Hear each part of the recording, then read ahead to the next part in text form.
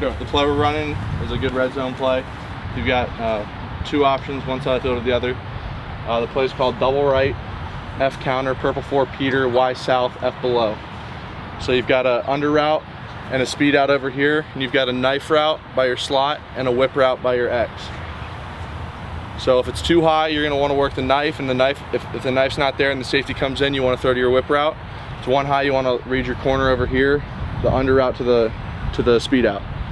So right now we're working on, you wanna do the whip route again? Yeah. So purple 4 Peter, first of all, F counter is a motion with the wide receiver, comes in and goes back out. Purple 4 Peter is a play action, where you're hiding the ball from the linebacker so they can't see it. You come out, you find that safety in that linebacker. If you see the tunnel, the window is there for the knife route, then you let it rip. And if it's not, the safety falls in, the corner falls off because he sees your eyes, you throw it out to the whip route.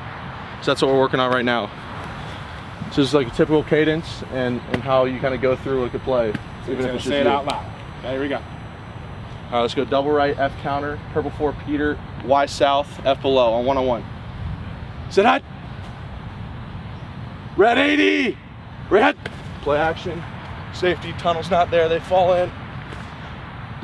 Throw it to your whip route. Double right, F counter, purple 4 Peter, Y south, F below, on 1-on-1, ready?